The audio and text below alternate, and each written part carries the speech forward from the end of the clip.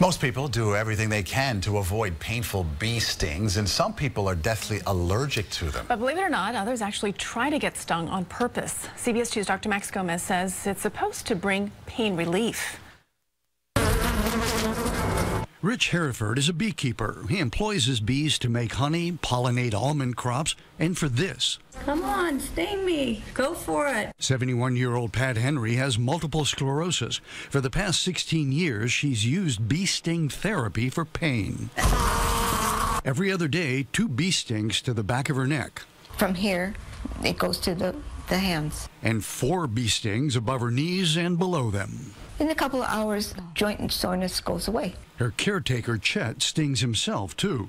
My hands were so bad with arthritis, and I don't have that anymore. Bee venom for pain is an ancient folk remedy that's now going mainstream. 10 minutes have you bend your knee? This clinic in Los Angeles is testing honeybee venom as a treatment for arthritis pain, but without any bees. This syringe is filled with Epimed, a standardized, purified venom in a vial.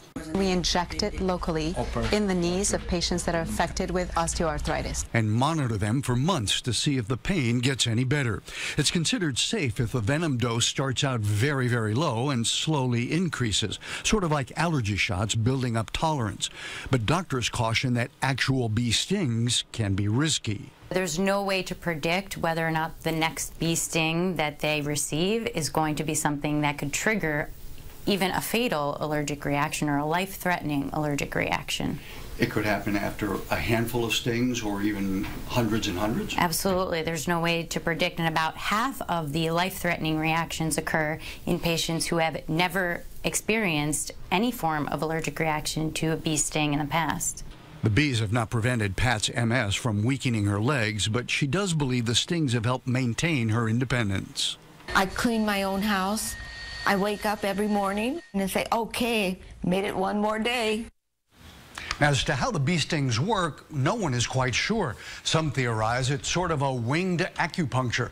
Others think the venom may somehow interfere with inflammation caused by arthritis or MS, or even block some of the pain pathways in the body. Maurice, Christine? All right, Dr. Max, thank you.